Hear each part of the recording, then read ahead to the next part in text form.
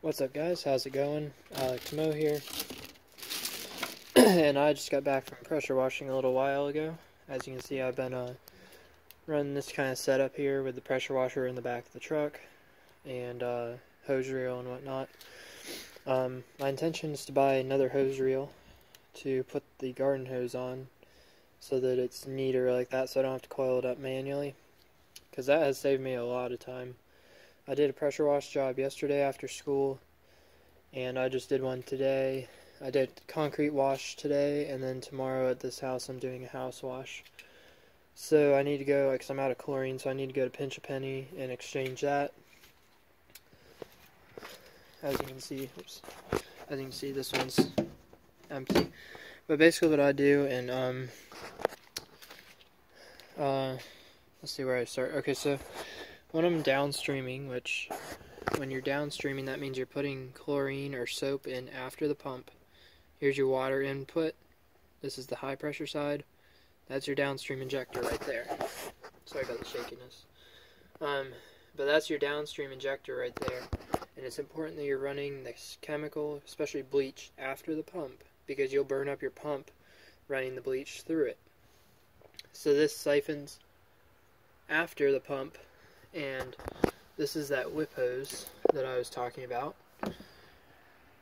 And here's the siphon hose. And as you can see, I just have a piece of irrigation pipe over it to keep it down in the bottom of the bucket. And I pour these jugs here into this 5-gallon bucket here, which I siphon out of, because that allows me to siphon or get all the chlorine out of it, versus sticking the siphon line just right into that bucket or to that jug. Because of the shape at the bottom, I can't get all the chlorine out of it, so it's easier just to dump it into there.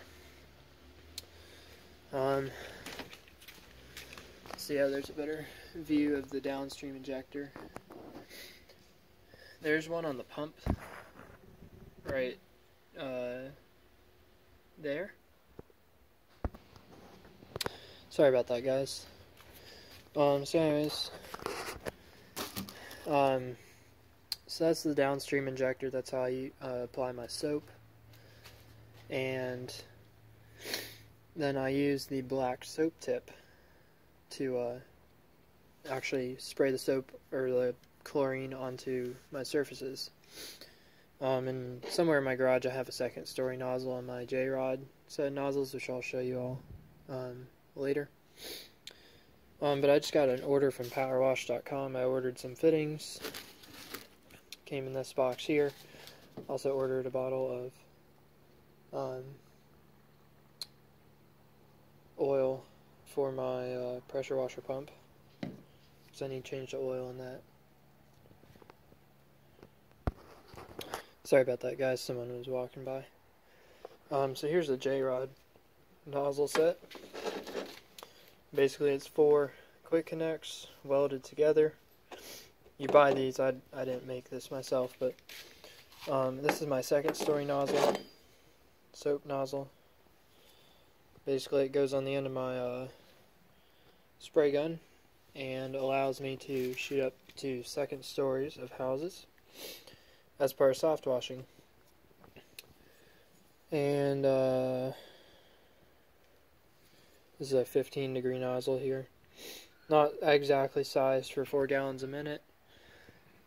So I need to actually get a different one. But anyway, so as I was saying, I need to change the oil in my pump. Actually, the engine needs an oil change also. It hasn't had it. The oil that's in the engine is what I put in it when I first built the pressure washer. And it's probably got about 50 to 60 hours on it now. So I need to change that. So that's that. And I have oil for the engine. I'll do that at some point. But I ordered the AR crankcase oil for the pump, because that is an AR 4-gallon per minute pump. I have no complaints about it so far. It does what it needs to do. So anyways, so I was going to show you all what I got from powerwash.com. So these are 1/4-inch quick connects, 1/4-inch male thread, 1/4-inch there, and these are 3/8 quick connects to go on the end of my guns because I have two giant brand spray guns. The light isn't the greatest here right now, but basically on both my spray guns I have female quick connects on them.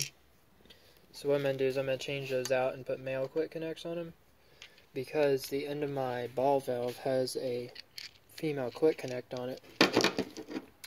So what I've been doing is, because these are, since the end of my ball valve has a female and these have female, I made a coupler up, so it has two male 3/8 on it. So basically I've been using that, and that's just unnecessary. So what I've done is I got these stainless steel fittings that I'm going to put in the end of my guns. Then I'll be able to just hook the ball valve right to it and not need a special adapter. Then these are 1/4 inch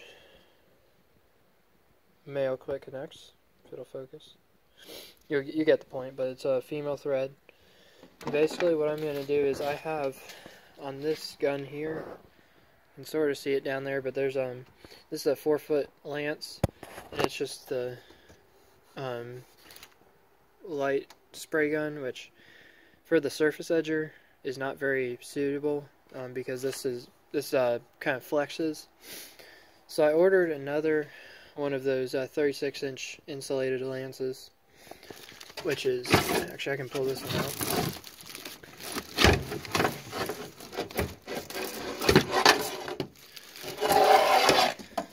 So basically I ordered another one of these. So this is the lance here, and I ordered another one of these, and basically I'm going to have two guns with quick connect fittings here, so that I can swap between having a surface edger or just rinsing with one of these. I'll have two lances, one with the surface edger, one for rinsing, because the surface edger just stays on a lance. And then I have a 4-foot wand, so I can use that for washing houses, and I also have a 6-foot wand.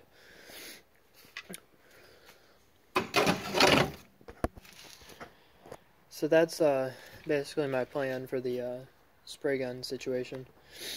And then I'll just be able to have two handles, and the other plus is that I can put a spray nozzle right in the end of this if I just want to use the handle to spray soap or chlorine on or something. But the idea is that I just have two spray guns interchangeable between 4 lances, so that's going to work out great for me. It was cheaper than buying another spray gun and then setting it up just for that. So it's also nice to be able to switch between different lances if you don't need as long of a lance, because sometimes it can be kind of awkward if it's a tighter area or whatever. So that's that. And then I also, so I have three quick connects there that are going to go on this part of the lance right here, because one of these actually will go right here, and then I can quick connect and change out easily. But this one is for the end of the lance, because the lance just comes with no fittings on it. It's just the lance itself. So I'm going to put this on the end where I'll put the nozzle, and then this will be on the other end where I connect it to the spray gun. So that's that. I also did get a little toolbox from Harbor Freight to keep some fittings and extra O-rings. You always want to keep lots of O-rings with you, because here, I'll just open this. You want to keep O-rings with you. I need to get more actually, but O-rings in case your hoses start leaking or whatever. But anyways, guys, it